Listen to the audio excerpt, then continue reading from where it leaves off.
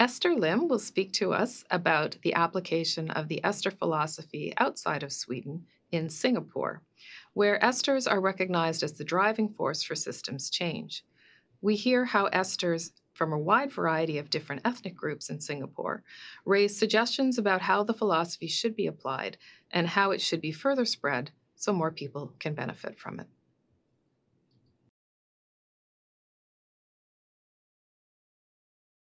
So these are our esters. So as you can see, we really see them as the unifying force of the whole innovation, because everybody is busy and we are, we need to get our job going. But whenever the esters step forward to share a story, there's no reason not to work together. And we call that the most powerful element of the whole Esther network. It is the voice of the Esther, and how it is like the central pillar force that pulls everything together.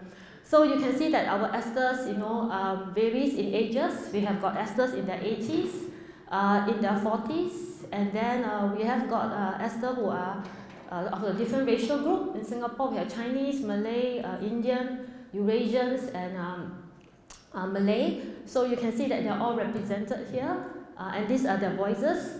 Okay, next. Okay, one more.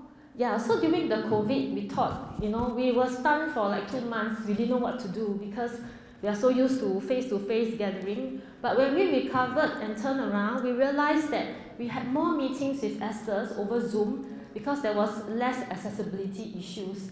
Yeah, and in fact, most of them were able to Zoom in, with some help. We sent 1 or 2 coaches to their home to help them set up. And in fact, we had more meetings during the COVID period. And through these retreats, we really want to know what they think about participation. Remember yesterday's sharing? We don't just invite people to co-produce. We also want to know what do you think about participation? How would you like to participate?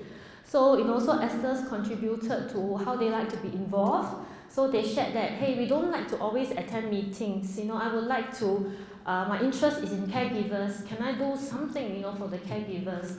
And what do ambassadors want to see in the network? This is co-produced outcomes. What kind of outcomes would you also like to see in the network? And how you feel we can enhance our publicity. So one of the things that Esther raised was that, hey, this is really wonderful work, but we need to raise the publicity so that more people can benefit from what we're doing. So these were all the contributions of Esther, and they actually steer the way for us. So we have an Esther library. We adopted the same idea. It's like when you go to a library, there are different interest areas.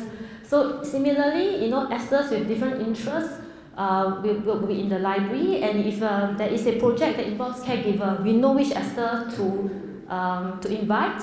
And if the Esther is very good in corporate work, likes to do pamphlets, etc., then we also know which Esther to invite. And they can contribute to work that is already in the green field, that is done halfway, brown field, or to a work that is totally new, that is a new service or a new area called the green field.